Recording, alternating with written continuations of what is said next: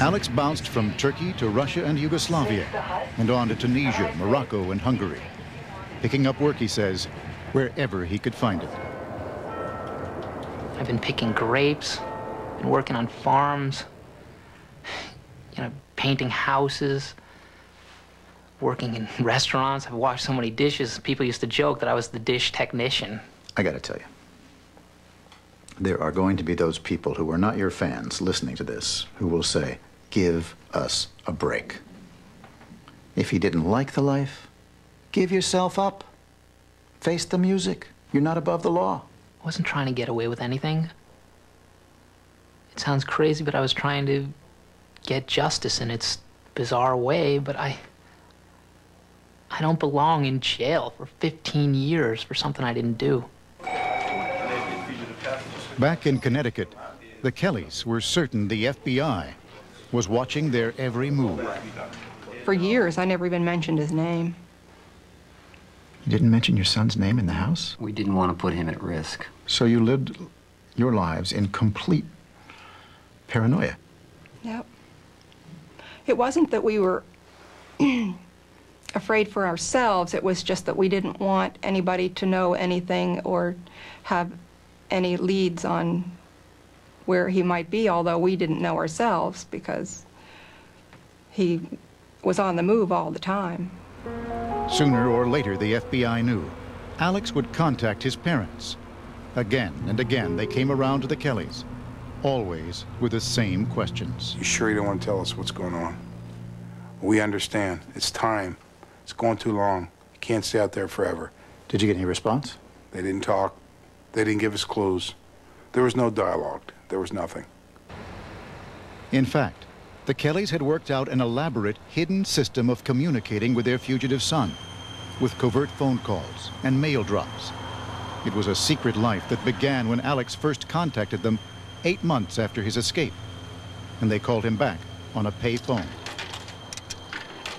You know what it's like to put $18 worth of quarters in a telephone? It's crazy. You wouldn't talk to him on Shaking. your phone? Oh, no way. No way. We assumed that everything was bugged. We lived like that for years. I did everything I could to tell them that everything was all right, don't worry about me. I'm fine. You didn't really tell your parents what it was really like? Of course not. I don't want to make them worry. I wasn't going to tell them about the nightmares, about feelings of being chased. Feelings he had for good reason. There were too many close calls. One of them in 1989, Alex's 3rd year on the run, on a train crossing from Switzerland into West Germany. One of the border guards checked Alex's passport number on a handheld computer. He looked at it and he said, "You're wanted in America." And I said, "It's a mistake, what do you mean?" And they said, "All right, we'll have to check this out." Remarkably, when they went off to do that, they forgot to take Alex's passport with them. Alex grabbed it and took off. And I was going through cars and cars, and the train is moving, and I was trying to open the doors to jump off the train, but the train doors all locked. Anyway, the train finally stopped to let another train go by on the track. So I opened up the door and I jumped down an embankment, and I rolled down into this farmer's field. I couldn't believe it. For the FBI, Alex's life on the run was an embarrassment, and his capture a priority. The passport is good, but the plane is not good.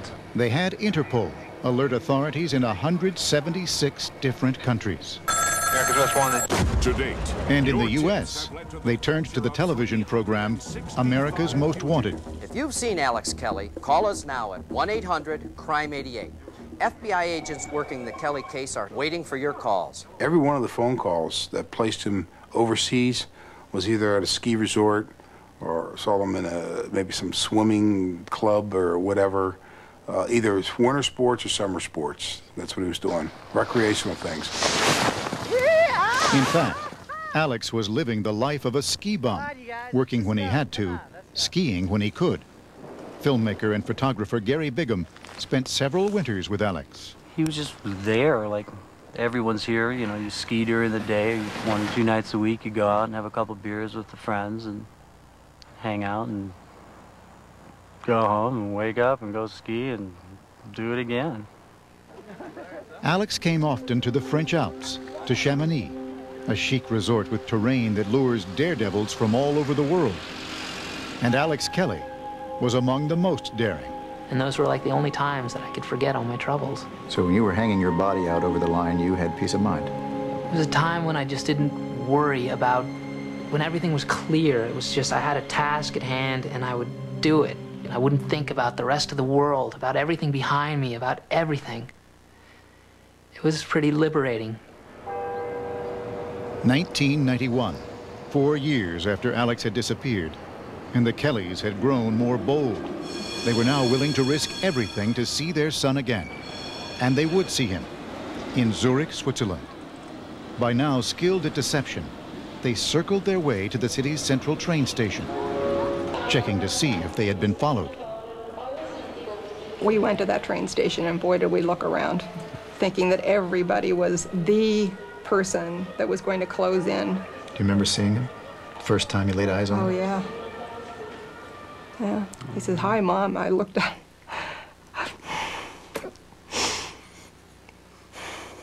They looked so much older. They looked so gray. I didn't know if it was the stress of all that was happening back here, or if just 4 years they had gotten older. For the first time, it hit me that, wow, they might die while I'm gone. As it turned out, it was Alex's older brother Chris who died while he was gone, from a drug overdose. At the funeral, the Kellys endured the presence of some uninvited observers, the FBI. I don't know what their motivations were, really.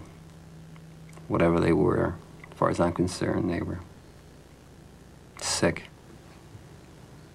You took it as harassment? Well, I don't believe that they were expecting to find Alex hiding behind one of the headstones. We have an obligation to find Alex Kelly. The guilt, the hurt, the anger, the love, all the emotions that the Kelly family have should be funneled to Alex Kelly and not to people in law enforcement. He's been everywhere. Now the FBI decided to push even harder. 3 more times they ran Alex Kelly's mugshot on America's Most Wanted. Search continues for Alex Kelly. 3 more times the FBI came up empty-handed. Nothing was moving for you? Not actively, not like what we wanted to happen. I mean, let's be honest. I mean, you were hearing something here and something there. But Right.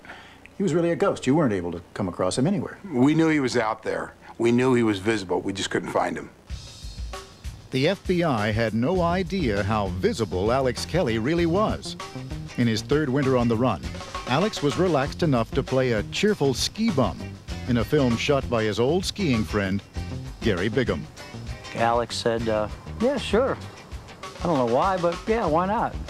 He didn't seem at all like he was trying to hide anything. He didn't seem nervous about people. Not at all, no. The sportswear company Patagonia even used one of Alex's photos from the film in a 1991 catalog.